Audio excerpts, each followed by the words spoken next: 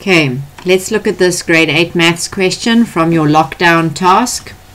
This is one of the geometry questions, and as you can see with these little parallel line markings, it's clearly a parallel line question. Okay, use the figure below to answer the questions that follow here. So here's the figure.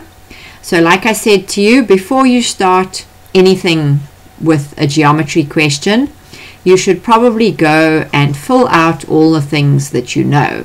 Okay, so the interesting thing here is if I highlight these parallel lines, okay, here is the one line and here is the other line that is parallel to it.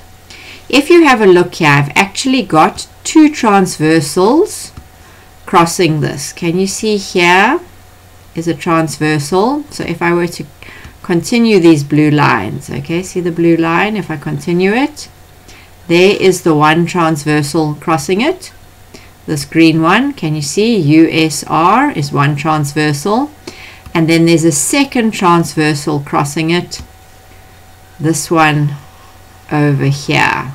Okay, so when we answer these questions, we have to look at them in the context of which transversal is crossing the line. So what I like to do before I start any geometry question is I like to think for myself what is going on here. So what I'm going to do here is I'm going to try and label as many things as I can. So let's go back here. Here's my one parallel line. Here is my other parallel line. And here is this transversal. And if you have a look here, do you remember there are those things called F angles on parallel lines? And if you come down here, can you see I have an upside down F, and angle 48 is corresponding to angle B.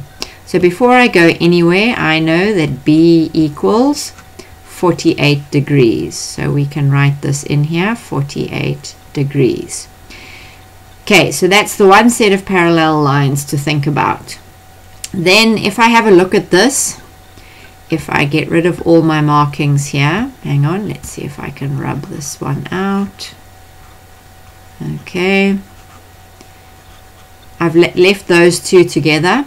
Can you see, if you have a look here and I look at my parallel line here and my transversal and my parallel line, angle A and angle C are alternate angles on parallel lines, because can you see they are making the Z, or if you prefer you can call it an N, but I can see the Z fairly clearly here. So whatever angle C is, angle A is going to be equal to it. So of these two, angle C is the easier one to find. Why do I say that? Because if I cast my eyes on this shape again, let's have a look here if we rub everything out.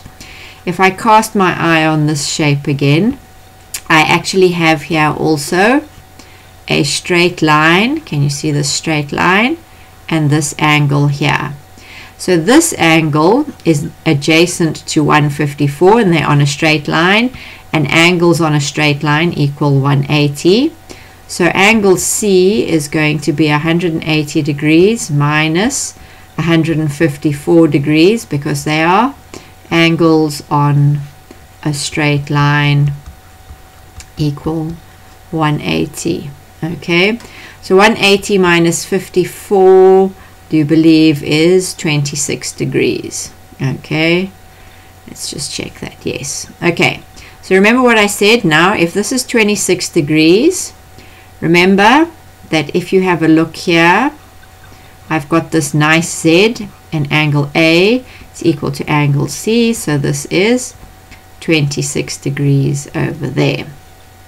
Then angle D, there are two ways to look at angle D.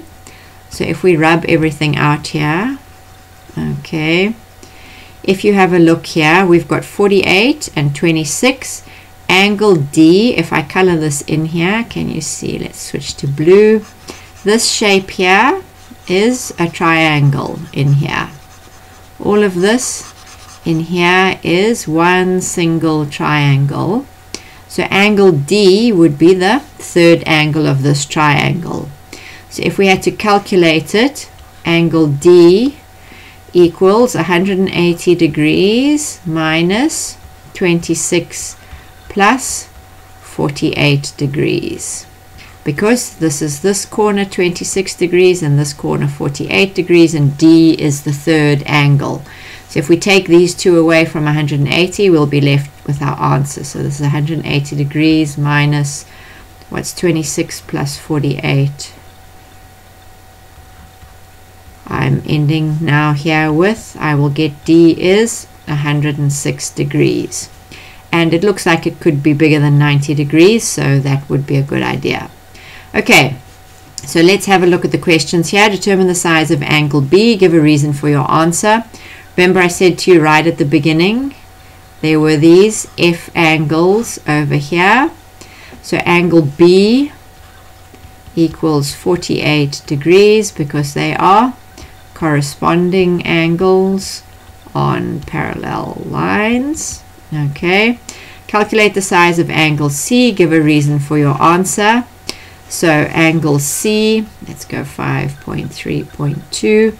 Angle C equals 180 degrees minus 154 degrees, which is 26 degrees. And the reason is angles on a straight line.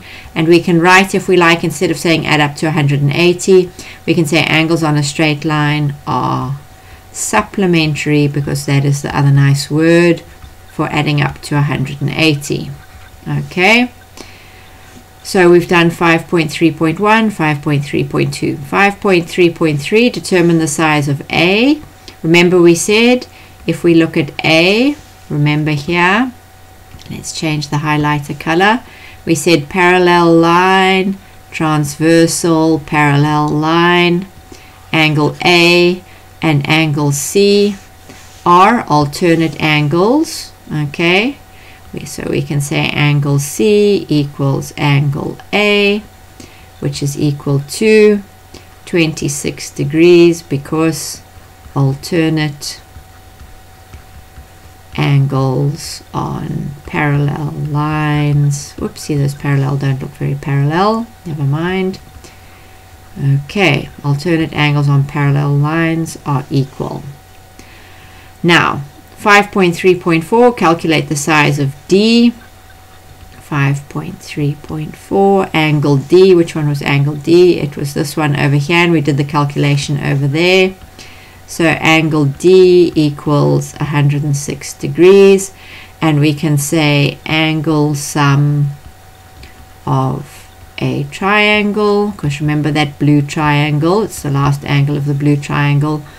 Or I would accept, because you knew A was 26, you can say also angles on a straight line add up to 180 degrees. And there we go. We've solved all of this geometry quite easily.